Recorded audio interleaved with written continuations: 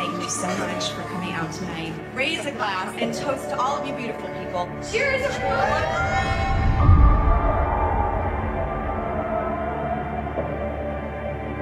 Anna said there was a man outside. He followed me home from the Woodbraven. Get away from the window.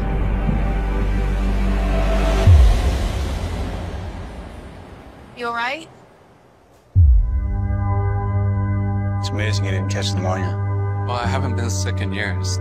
You just got lost a minute ago. No, I didn't get lost. Listen, I apologize if I made you feel uncomfortable the other night. It's fine. It's not fine. My uncle talks about you a lot. My dad and I were maybe thinking you could care for him during the day. All you'd have to do is be there and go on walks and stuff. Why did you follow me home from the party? Or do you only remember when it's convenient? I don't remember.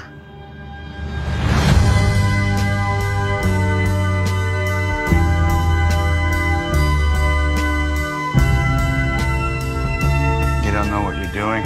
You're not able to make rational decisions right now. Why did you leave? Things were just getting complicated. What do you mean? Why did you and Mom stop talking? When your mother was your age, she was out of control. Not with me. I'm having a really hard time.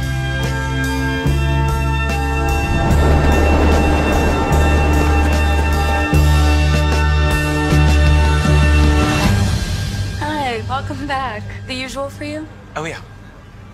What's the usual? I don't know.